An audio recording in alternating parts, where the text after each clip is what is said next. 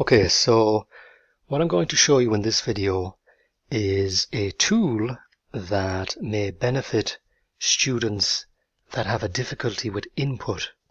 So that is to say, those students that have a difficulty in taking notes in a class.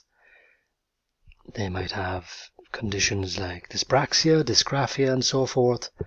This tool may benefit them, and basically it's called Caption.Ed. The area of captioning and transcription is currently quite a popular area, and captioning and transcription, by its very nature, entails converting somebody's voice in real time into text. So you have a situation where you would bring your laptop or your smartphone to class. You would open up this captioning app, Caption.Ed, or if you're remote, attending a remote class, it's the same principle. So you open up the software and you press to create a new recording session. So for this instance, I'm going to record my screen, and that is the lecture notes. So for this simulation, I'm going to pretend to be a lecturer speaking. So every time I speak during the class, it will be the lecturer, and everything I do here on the screen, it's from the viewpoint of the student. So this is how the student sets it up. He chooses his screen, and if it's a remote session, you would choose screen, whichever screen that remote session is in. I have multiple screens here, and press next. Now the next aspect then is to choose the input of audio, and since I am pretending to be the lecturer, I'm using my own microphone, I choose that. If I was online with training a lecturer online, I would choose the computer audio input.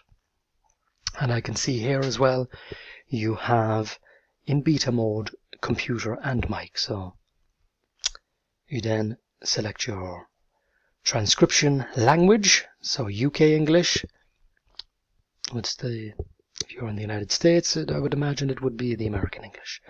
You press your start session, and that's all you really need to do from the student's end.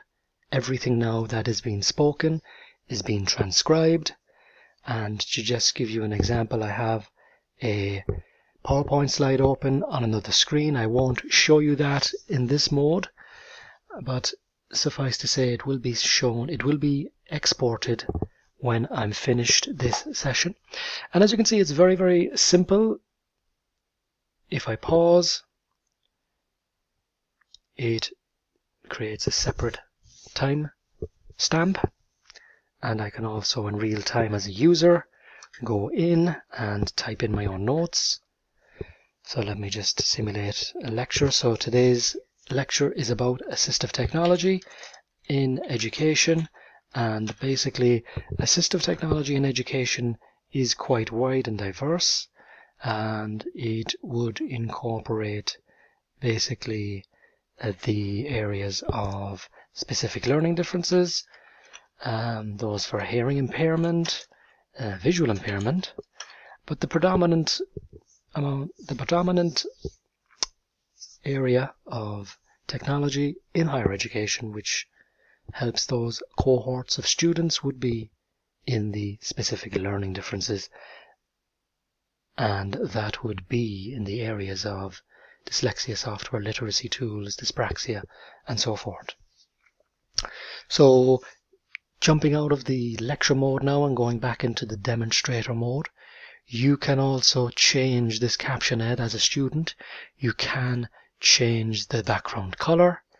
So if it's more of a dark background screen that you wish, and you can also change the text size down here. And when the lecture finishes, you just simply go up and press the end session, and then you press the end and upload session.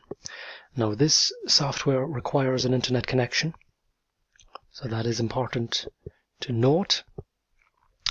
Now in this box that appears, you will type in the title of this particular session. So in this instance, what I would recommend in terms of naming conventions would be to put in the date that the caption was undertaken. So if you're using this to take notes of a lecture, or to caption a lecture, you type in the lecture. So there we are. If I press save and close, and as I said, we are on the desktop now. If I wish to review and look back over that caption session, I simply click here and the browser will appear. And there we have it. It's opened in the browser. And as you can see, for the first time, even though I have it on my other screen there is my PowerPoint slide. And it's a simple case of, again, same principle. You can change the text size to large. I'll make it normal for the moment. And you have your notes at the side as well. And you can add in your notes as well as that after the session is finished. So you can add in further notes after the recording of the captioning has complete. And to play back the notes then, you simply click where you wish to start in your captioned text field, and then you simply press the play button. And that's all you really need to do from the student's end. Everything now that is being spoken creates a separate time stamp about assistive technology in education, technology in higher education, which helps those. And you can speed up and slow down the voice. You can incorporate, as we've seen here, I've incorporated video, slide and transcripts and so forth.